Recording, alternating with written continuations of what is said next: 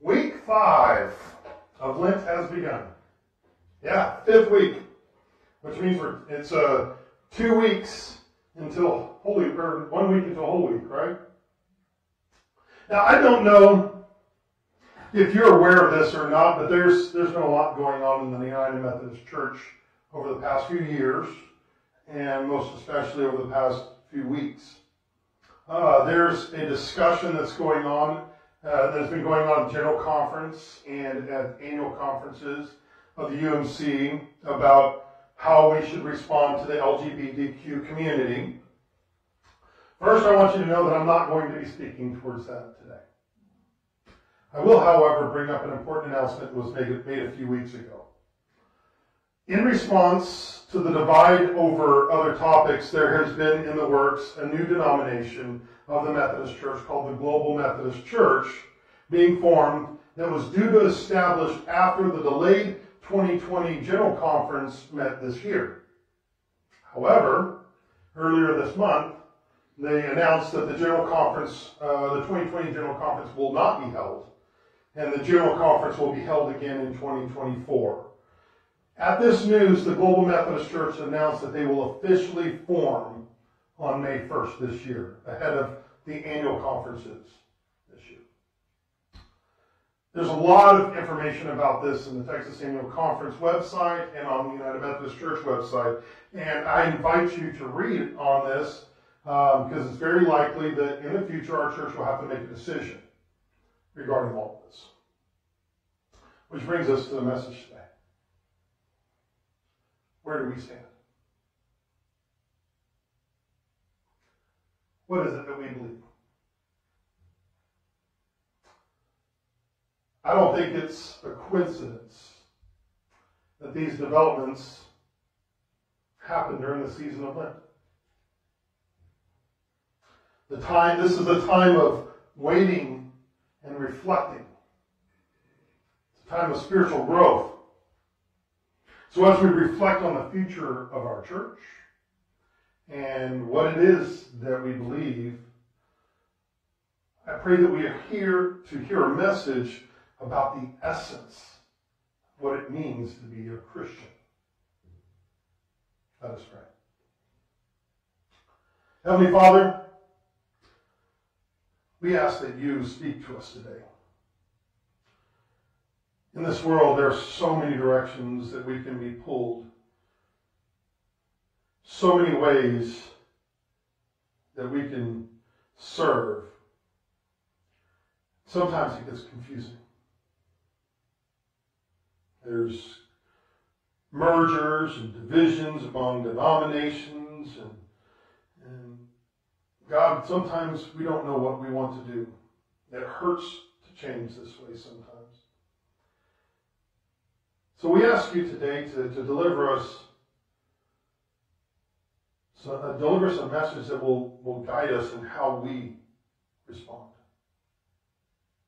How do we personally follow you?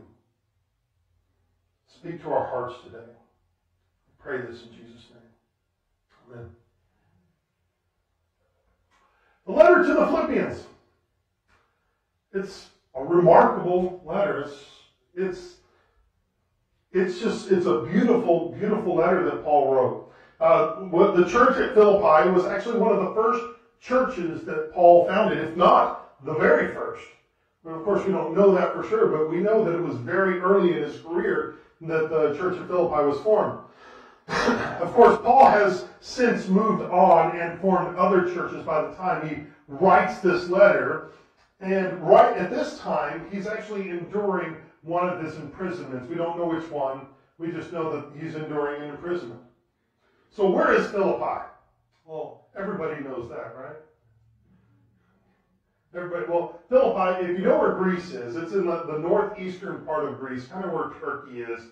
It could either be Turkey or Greece, depending on the deck or the century that you're in. But it's right there in the northeastern part, and it's right smack dab in the middle of the Roman Empire. Now, of course, being under Roman rule, preaching that Jesus was the one true king creates controversy, right? Because if you're a Roman citizen, who is king? Caesar, right? Caesar's king. So going and telling people that Jesus is the king, that kind of creates some controversy and kind of creates opportunity for you to be persecuted by the Romans who honored Caesar as their one true king. And though he stood against mounting resistance to this message about Jesus, some of the citizens of Philippi listened to Paul. And some of them formed a church. And after this foundation is built in this church, Paul leaves. And he goes on to form more churches because that's how God had called him. But after he leaves, two things happen. First, the new Jesus followers, of course, they're spreading this message that Jesus is the one true king, right? The Lord of Lords. And they begin to be persecuted. Surprise, surprise, right? And Jesus followers from outside of the city then come in and they start sharing a different message. This really sets up Paul's letter. The people of Philippi, what they had done is they sent a representative of the church to Paul in prison to bring him a gift to help him in his ministry and through his imprisonment. And then the representative, while he was there, tells him, oh, by the way, this stuff is going on at home. Right?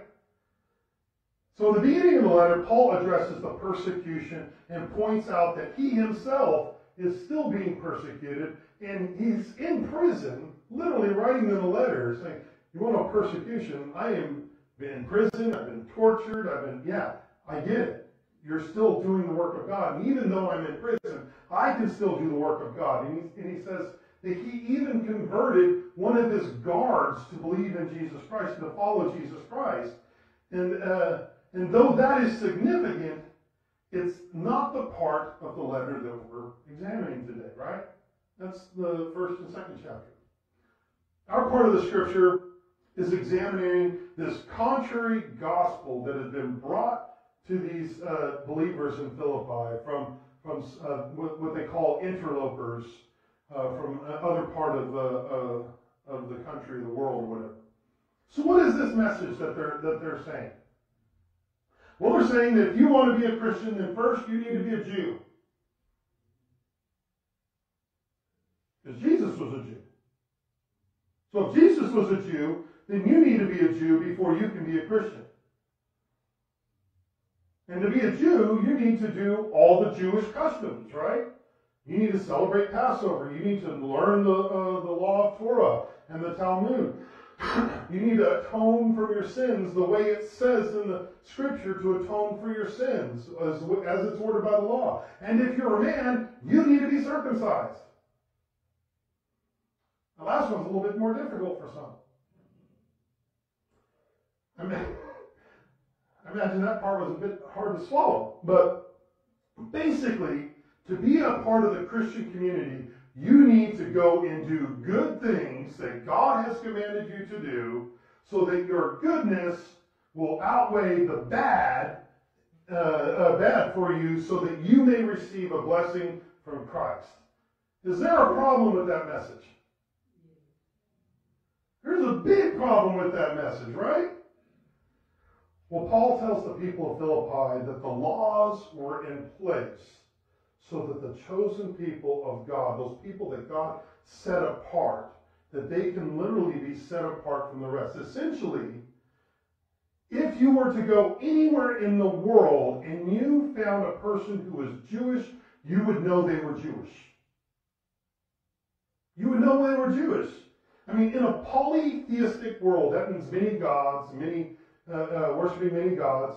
There are, where most religions believe in multiple gods, and in a world that's accepting to all these different religions, one could tell that they were a Jew because the Jewish people, because of how they looked, how they behaved, how they ate, and how they worshiped. They were the only ones that were worshiping one true God.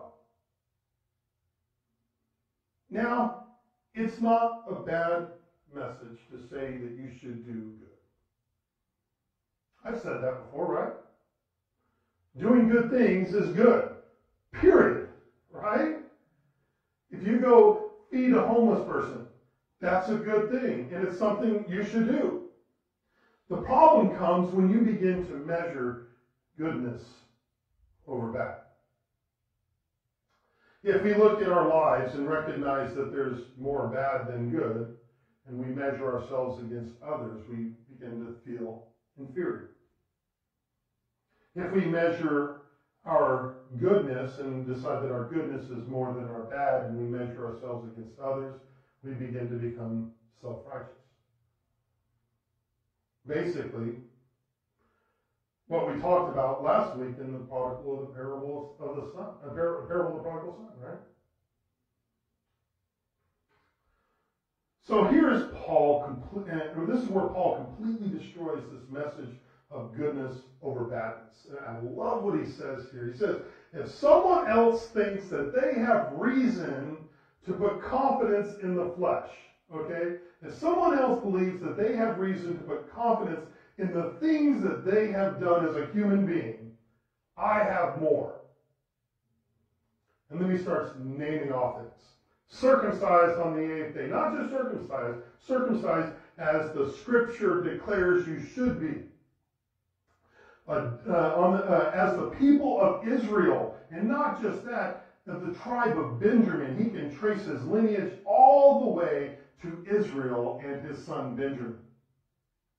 A Hebrew of Hebrews, and in regarding to the law, a Pharisee. Not just a regular Jew, somebody who had memorized the Scripture, a Pharisee. And as for zeal, one who persecuted the church. And as for righteousness, based on the law, faultless, blameless.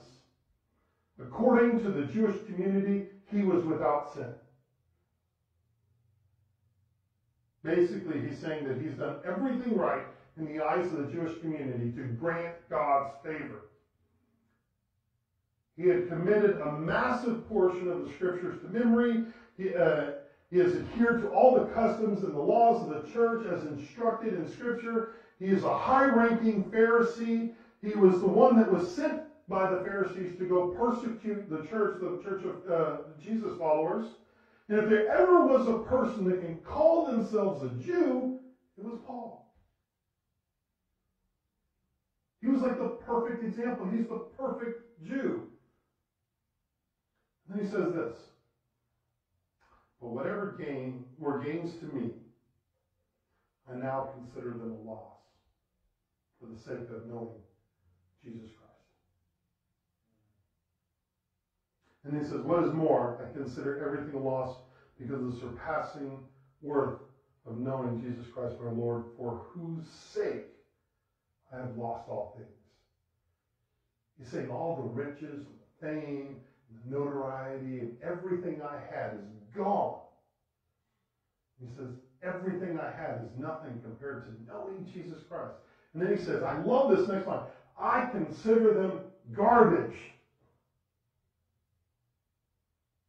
that I may gain Christ and be found in him, not having righteousness that comes from the law, which comes through the faith in Jesus Christ. That is amazing, isn't it? All the good that he's done, all the laws that he has kept, all the way he has proven himself to God is garbage compared to knowing Jesus Christ and the grace that Christ has for him. Wow. He says he wants to know Jesus, and then he says he wants to know Jesus to the point that he can experience what Jesus did to bring him that grace. What did Jesus do to do that? He went to the cross. He says he's willing to go to the cross for the sake of Christ. He says, I pray that I can experience that. Who prays that? You know, I didn't wake up this morning and say, God, sever my legs just so that I can see what it's like to be an amputee. I didn't say that. I didn't say, God, put me on the cross for Easter just so that I can experience what it's like to be like you. Who prays that? He said, I want to suffer like Jesus did. Now, I don't think that's what he's really saying. What he's saying is that if he had the opportunity to suffer that way, he would. Because there's nothing else in the world that he can do to repay what Christ has done for him. Paul says that our role is to rejoice in what the Lord Jesus has done on the cross. Compared to that, everything else we have done ever for God is nothing. We can never repay that. Now, these interlopers, these visitors with this different gospel that came to Philippi were saying that they needed to be like Jews before they can be a Christian. Before they know what it means to be a Christian, they need to know what it means to be a Jew. They were saying that they need to be more religious to receive God's grace. Well, I'm here to tell you, they are wrong. They are absolutely wrong. In fact, I don't ever want to be religious. I am not a religious person. I am in relationship with the Father through the Son, Jesus Christ, and the Holy Spirit.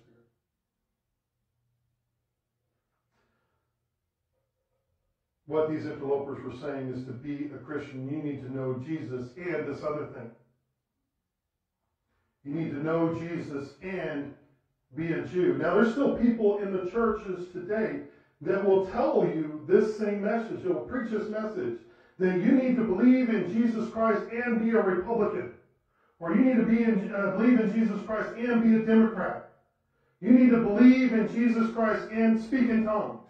You need to believe in Jesus Christ and give us all your money. If you want to be truly saved, you need to believe in Jesus Christ and do this thing.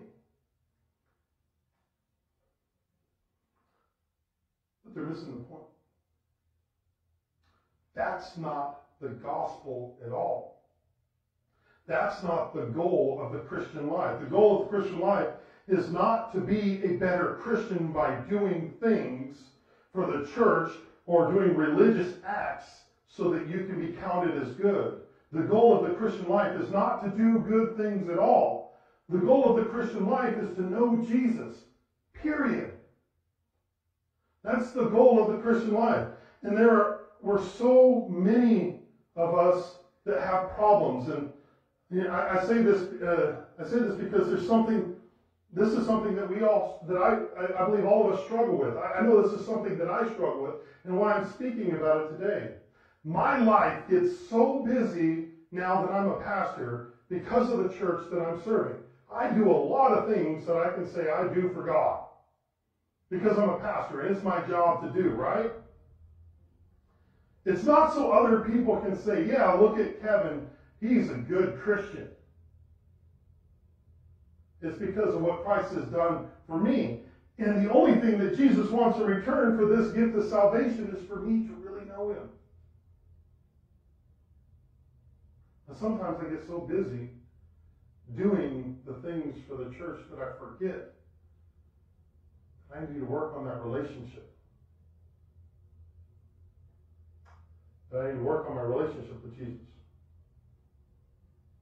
I mean, this is what Paul is saying to the church. And this is what I'm saying to you today. I mean, what good is if you're religious and you have no relationship with God? I mean, how well does your marriage work if there's no relationship?